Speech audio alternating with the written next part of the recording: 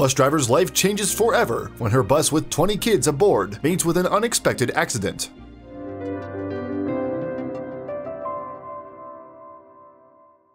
Life is tough and full of unexpected events each day. There are several challenges all through our lives that all of us face and try to overcome. But what would you do if you face a situation one day that might turn out to be the last day of your life? What would be more important for you, your own life or the responsibilities that are on you?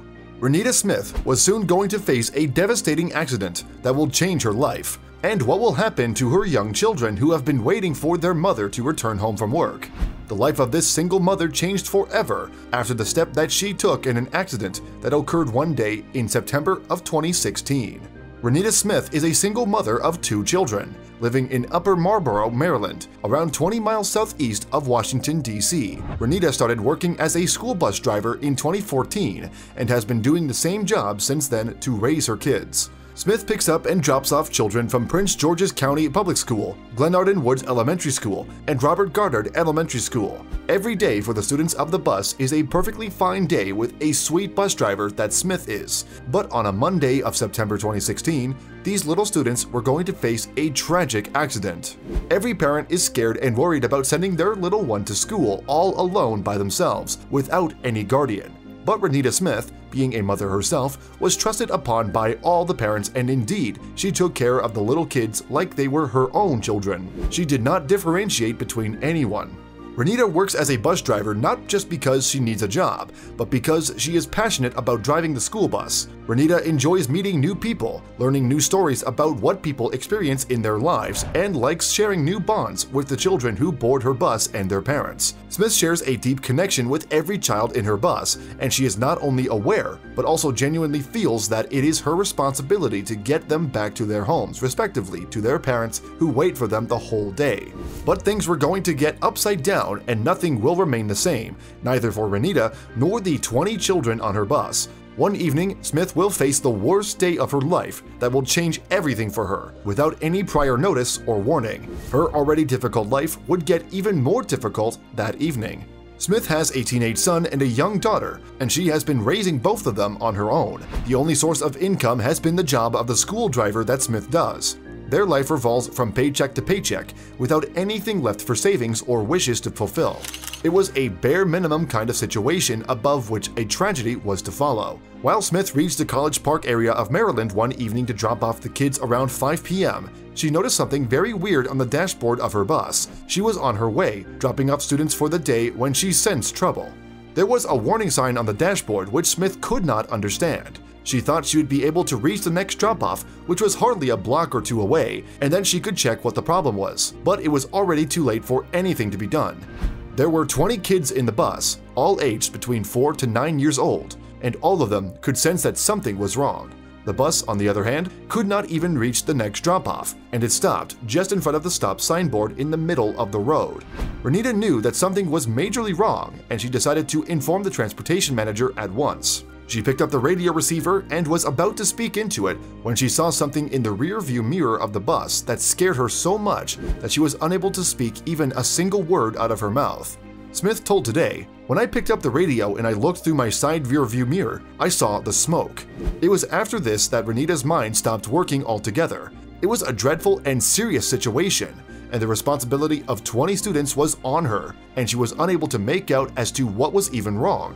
Renita was scared and zoned out when one kid came to her and said, "Ms. Bus Driver, the bus is smoking." And that is when Renita came back to her senses and knew that she would have to take quick steps to save not just herself, but everyone in the bus. Renita quickly devised a plan. "I put the mic back down, undid my seatbelt, jumped up, got my babies, and got off," she told ABC News. Everything was going as planned, but it would not be the same for long. As soon as neighbors saw what was happening, they came out for help.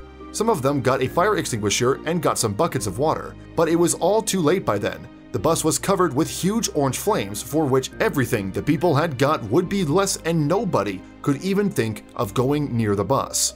But Renita was ignorant of the condition the bus was in. The only thought that struck her was that what if one of the children was still in the bus, and what she did next was going to alter everything. Nothing would be the same for her anymore.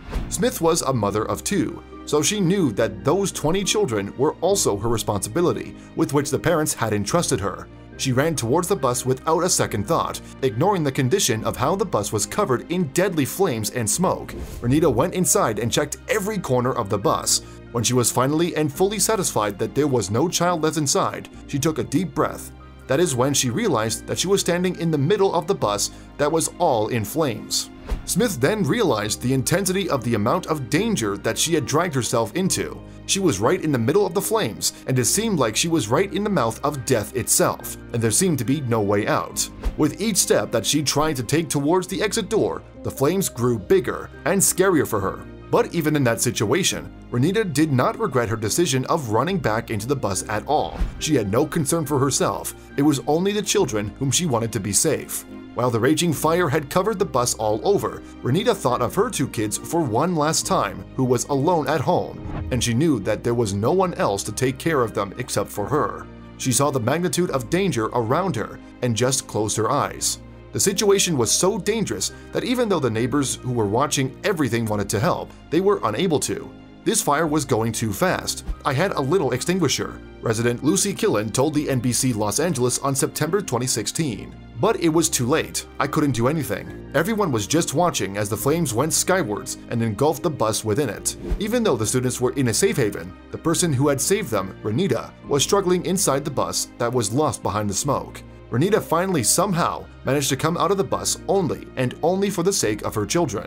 She was scared and said, "That's what brought tears and emotions because the what ifs, and I didn't know the fire was that bad until I watched the video." But a phone call was on its way to change everything for Renita. Smith was soon famous all over after the incident. Her act of bravery had caught everyone's attention. But even though she was getting famous in the outward world, the personal life was still getting difficult for her. The means what Renita earned through driving the school bus was not enough to raise a teenage boy and a young girl in this time of high-rate expenses. But there was somebody who was noticing everything from afar. The next call that Renita Smith received was neither a normal call, nor was it from someone ordinary. Her bravery had caught a lot of eyes, and she was in the limelight everywhere for what she had done.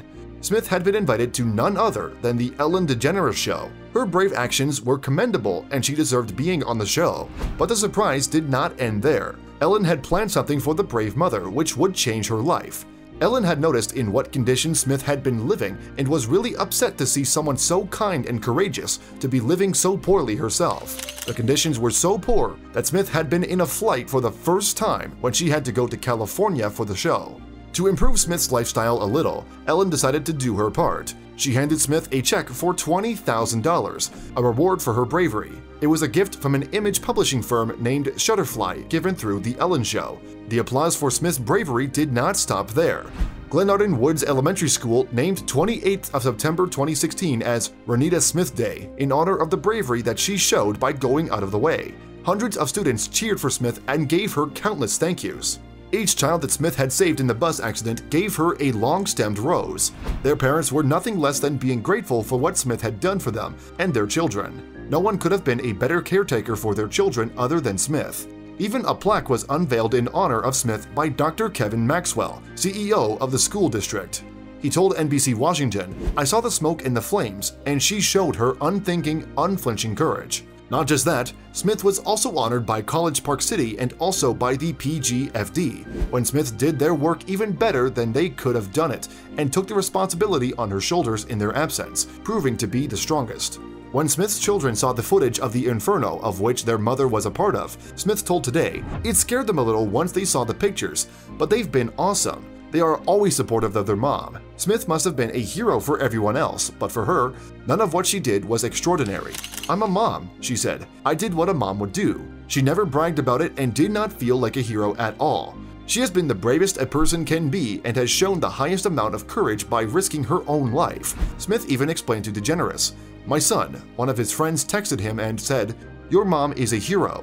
And he said, "My mom has always been a hero." Even though Smith has so little for herself and her children, she did not think for even a second about giving away her own life if needed for the 20 kids that were in the bus as her responsibility. She might not have anything materialistic to give away, but still what Renita did as a favor or as her responsibility was bigger than any treasure the students or parents could have ever received. What is commendable is how, even after so many praises, Smith still does not feel that she did something extraordinary. It was a responsibility for her, and she was no hero according to her. She felt like she did what any human would have done by saving the children without any doubts. People who have all the resources are the ones who are barely ever ready to help someone in need, and those who have nothing with them are the ones who are always readily available to help those in need, just like Renita. Smith understands the responsibility that is on her shoulder. It is not easy for parents to leave their kids and let them be alone in the outside world without their supervision. All the students are like her own children until the time she drops them home. Smith knew exactly what she had to do when she understood what the trouble was, and she was very clear about it. As she explained to ABC News, "When I'm driving them, you're my children until I drop you off to your biological parents. I have to handle each child with care, as a mom would her own. So that's what I did. That's what I hope any human being would do for any child." The council member and university professor Fazul Kabir shared the bravery of Renita on Facebook with praises for the lady. He added, "A big thank you to our school bus driver, who just saved 20 elementary school kids from a bus fire that completely destroyed the bus." Smith is a hero, not only for the 20 children whom she saved, but also, and more importantly, for her own children, whom she loves dearly. She struggles each day with all her strength to give them the best life possible.